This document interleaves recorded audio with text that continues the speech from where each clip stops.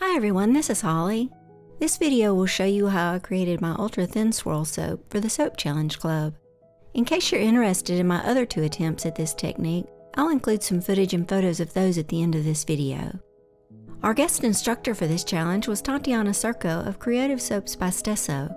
Tatiana is an amazing instructor and created a wonderful tutorial for us this month. I'll provide links below to both Tatiana and the Soap Challenge Club.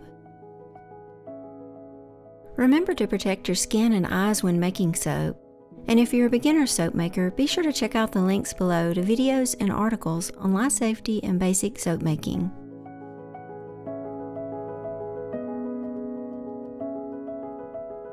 I chose to go with an orange, red, and burgundy color palette for this soap using orange, brown, pink, and purple clays plus a little indigo root powder. I only needed a very small amount of each clay, so I simply mixed about 1 teaspoon of each with a little distilled water.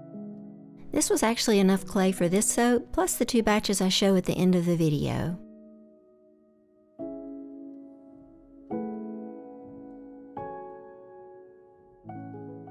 I also mixed some indigo root powder with sunflower oil to help with the pink, red, and burgundy colors. I wanted the rest of the soap to be as close to white as possible, so I decided to use titanium dioxide. The kind I have is water soluble, so I mixed 1 teaspoon with some warm water.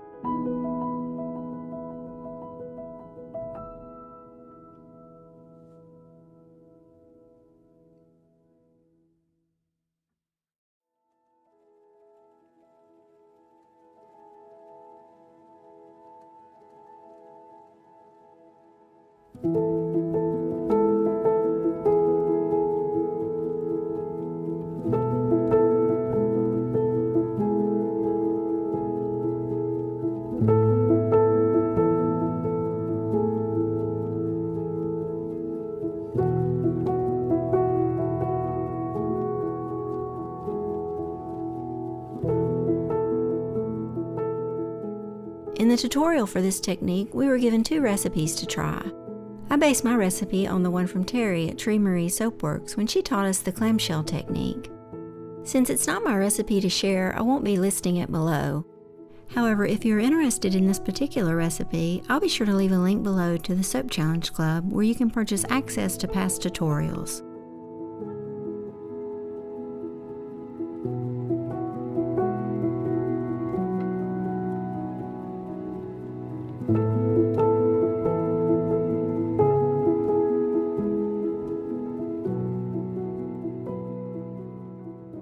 I blended the oils and lye just to an emulsion and then divided off 15% of the soap for the colors. In order to know how much soap to divide out, I first weighed my entire batch and subtracted the bowl and spoon weight. This gave me the weight of the soap, which I then multiplied by 15%. Then I measured out that amount into 5 small cups, as you see here.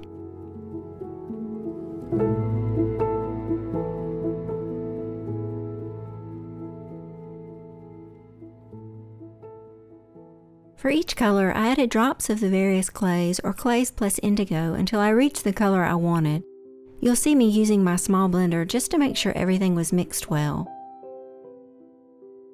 I used a very small amount of the orange lilac clay to get the light orange colored soap. I added a couple of drops at a time until I was happy with the color.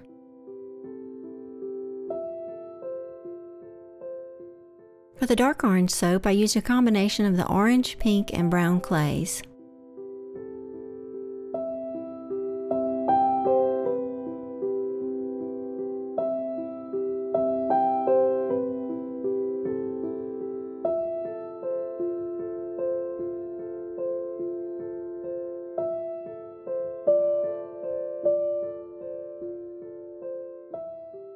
To create a pink soap, I used the pink kaolin clay plus a couple of drops of indigo to give the pink a bit of a cooler hue. For the dark red, I used the same pink clay and indigo, however I added more of each, being careful to just add a little at a time, checking the color and adding more as needed.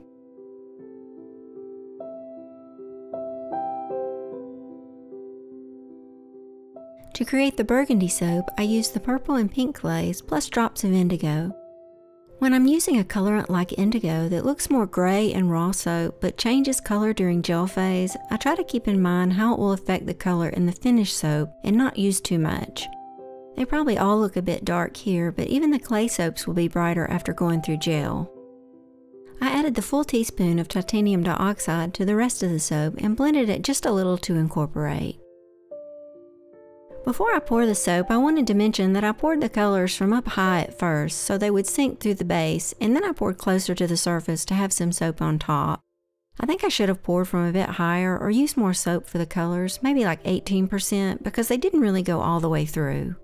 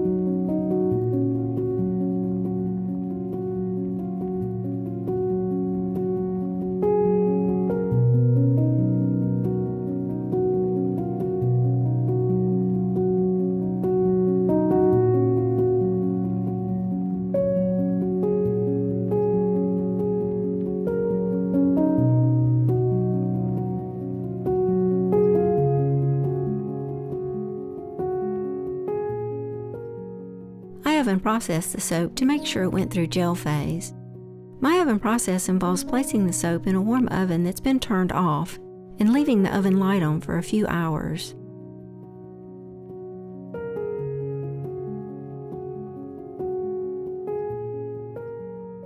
I removed the soap the next morning, leaving it covered, and allowed it to completely cool. If I'm concerned about ash on top of a soap, I'll generally leave it for another 24 hours before removing the top and exposing it to air. Since I knew I'd be planing this soap, I went ahead and removed it from the mold so it would be hard enough to cut and plane the next day.